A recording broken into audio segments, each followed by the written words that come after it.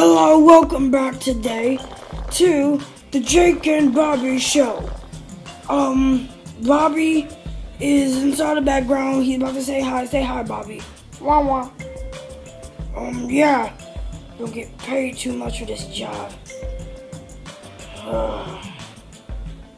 Too much work. Oh, huh? Oh, I didn't say that. Let's get right to it. Okay, so from Saturday all the way to here has passed, I have gotten 3,950 points, or whatever y'all call it, mania, whatever the heck it's called. Now, what I'm gonna get is fire.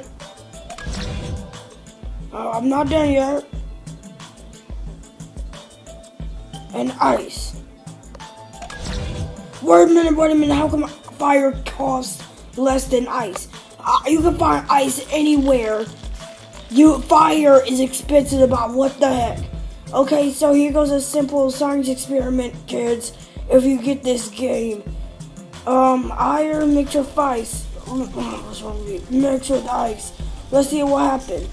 As you can see, the fire for some reason depletes. But when it's out there, then it's okay again. Let's rise up the temperature.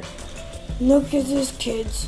If you rise up the temperature a little bit more, sometimes the fire will break through. And like how it's showing right now, sometimes it won't. Break through already, break through. Now if you want to break the ice, then I'll turn to the lava. And if that doesn't work, then it creates a fog and stone to the point where the stone melts and turns into lava and it destroys your entire world. Now, please like and subscribe to episode 2 of what happens when you put light, ice, and fire together. I'll see you this Saturday.